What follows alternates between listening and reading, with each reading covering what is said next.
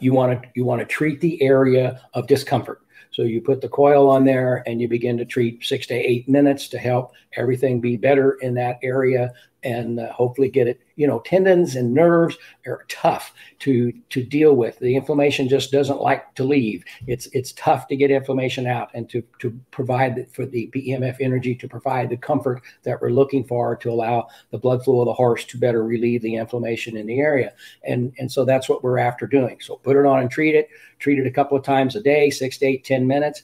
If you've got the capability of doing it a couple of times a day for the first 7 or 8 days, and then just see how things go. Keep after it. A doctor always says we treat as long as function continues to improve.